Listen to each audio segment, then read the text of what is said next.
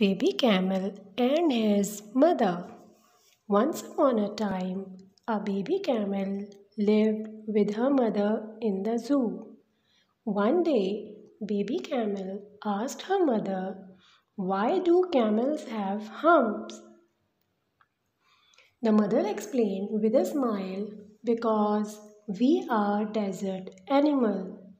The hump let us store water for several days so we can survive without water."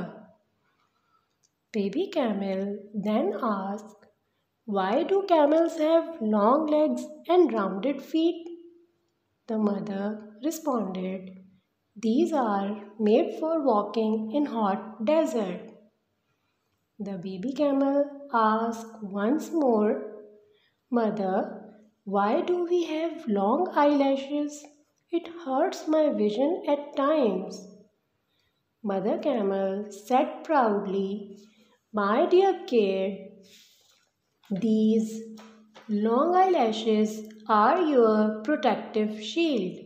They assist us in protecting our eyes from the sand and wind of the desert." "Oh, I see," baby camel replied. "Mother, why we are here in the zoo? We are made for desert."